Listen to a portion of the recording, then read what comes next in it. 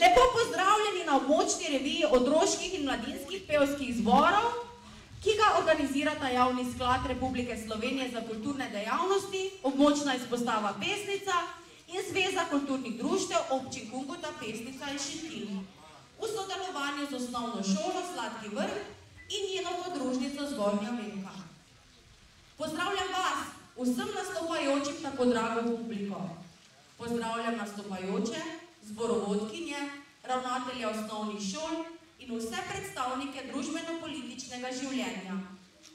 Svojo prisotnostjo sta nas počastila magister Štefan Žvab, župan, in gospa Lidija Šarič, podžupanja občine Šentilj. Dobrodošla med nami, prosim za pozdrav občine gostiteljice.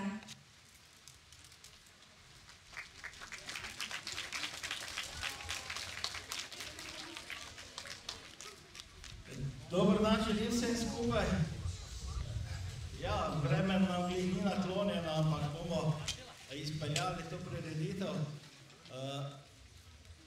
Prav lepo pozdravljeni našem hramu kulture tukaj na Zgornji Vrhu, sem zelo vesel, da vas lahko tukaj pozdravim.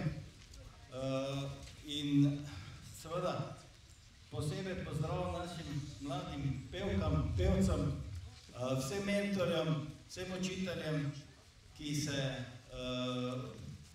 trudite, da to zborovsko petje ohranite med nami. To petje ni samo petje, ampak petje pomlajuje, sprošča, razveseljuje človeka ter olepša vesele trenutke. Petje pomaga preboleti najhujše žalosti. Petje opogumlja in pomaga zbranosti. Petje in glasba nas duhovno plemeni. Razveseljujte nas, pojte in ostanite v cvetju. Hvala vsem organizatorjem in prijetno in veliko užitkov v petju. Hvala.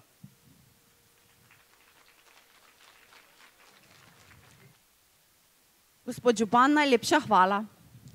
Prepričana sem, da se tako kot jaz današnjega popoldneva veselite tudi vi vsi. Zadnji reviji otroških in mladinskih pevskih zborov smo bili priča pred točno 3 leti v Šentilju. Težko bi si takrat predstavljali, da lahko pesem utihne. A je, za dolgi 2 leti. Letošnja revija bo drugačna. Otroci že kar nekaj mesecev utrjujejo program današnje revije, danes pa bodo v pričo nas ves program 9 pesmi prvič zapeli skupaj.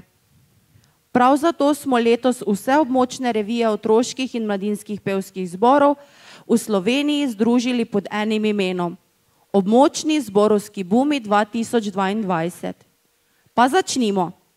Richard Wagner je napisal: najstarejše, najpristnejše in najlepše glasbilo, kateremu se mora današnja glasba zahvaliti, da je sploh tu, je človeški glas.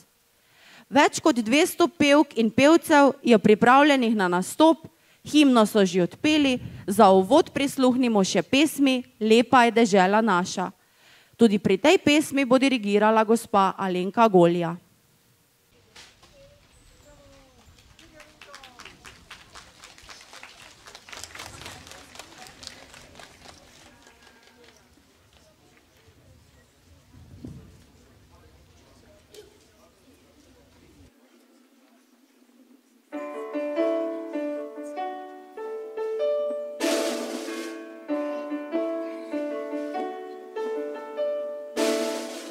Lepa je dežela.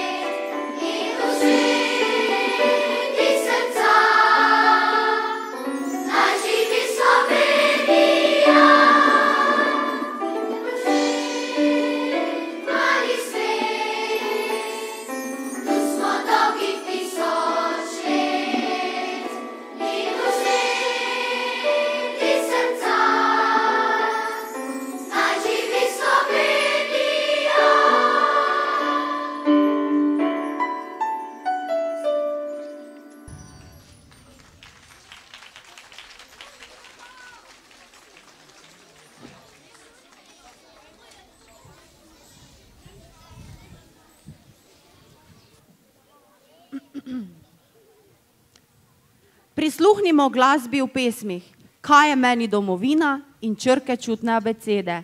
Dirigentka bo gospa Janja Kraner.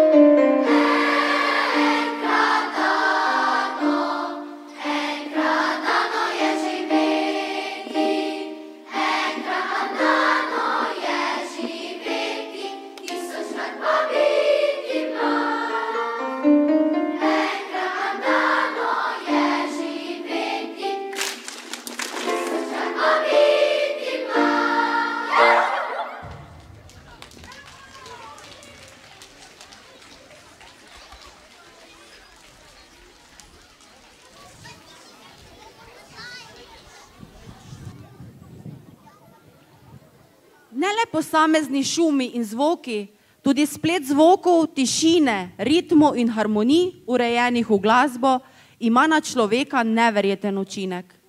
Naslednji pesmi, ki jo bomo slišali, bosta Čarobna roža domovine in Nič ni bolj našega. Zborovodkinja, gospa Milena Rataj. Izvolite.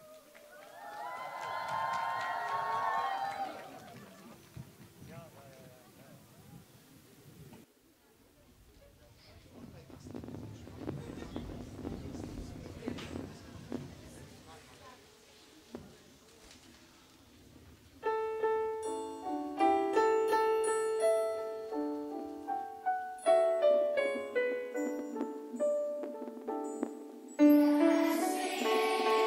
sveti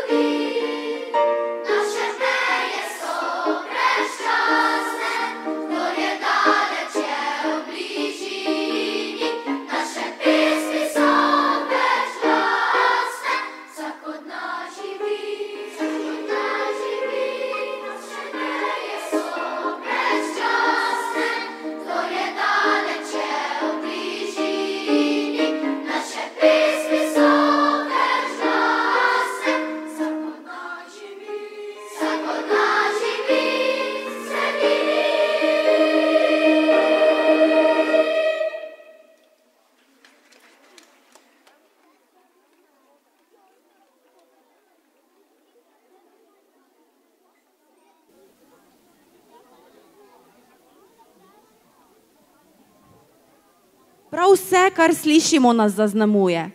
Vsak zvok, vsaka beseda in glasba, ki pride do naših ušes, nas oblikuje. Čeprav ima glasba povsem fizikalno naravo, zmore seči naravnost v naše srce. Nagovarja nas prav do središča naše biti. Od vseh umetnosti ima na človeka najbolj neposreden vpliv, saj se ga ne dotika le v fizičnem in fiziološkem, temveč tudi v čustvenem in duhovnem smislu. Zadnje 3 pesmi, ki jih bomo slišali, bodo Sončna, Dan ljubezni in Zemlja pleše. Dirigirala bo gospa Jelka Vajt.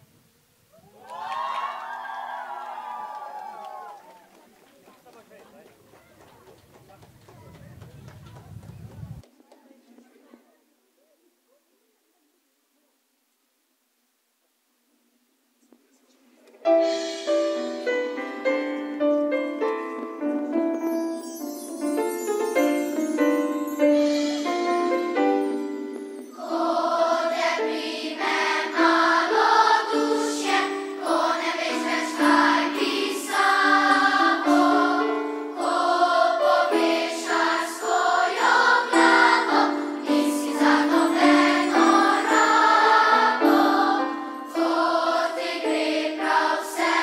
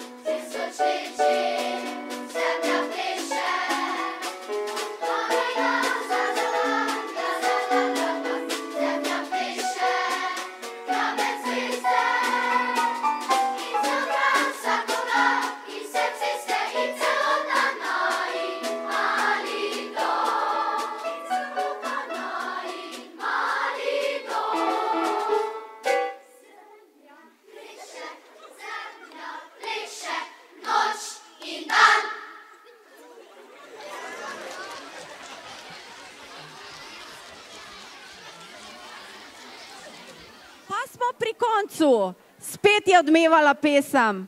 Zahvale za sodelovanje na območnem BUM-u je zborom podelila Sabrina Hudales, vodja območne izpostave Javnega sklada Republike Slovenije za kulturne dejavnosti. Zahvaljujem se nastopajočim otrokom in zborovodjem za nepozaben popoldan, voljo ter pogum. Hvala tudi vam, ki ste prišli na današnji praznik petja. Ves čas razmišljam o dosedanjem imenu revije.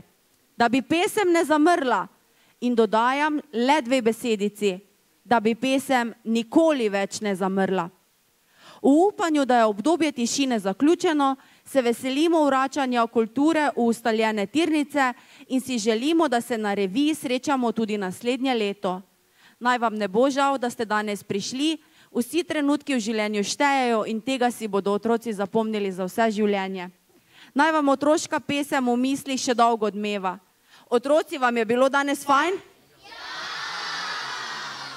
Program sem povezovala Nina Butolen. Lep dan še naprej.